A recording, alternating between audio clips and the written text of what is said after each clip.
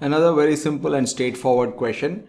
Which of the following is the use of a Pareto chart? You must have plotted a Pareto chart and you would be able to answer this question even without my help. But nevertheless, let's go through the options.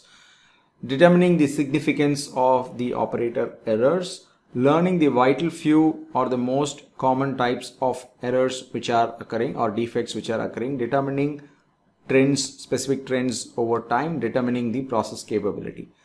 As you would know, the concept of Pareto or the 80-20 rule is helpful in prioritization, and in Six Sigma projects we mainly use them for identifying which causes have significant impact on the problem. So we want to know vital few causes which have maximum impact on the defects. So in this case the answer would be B.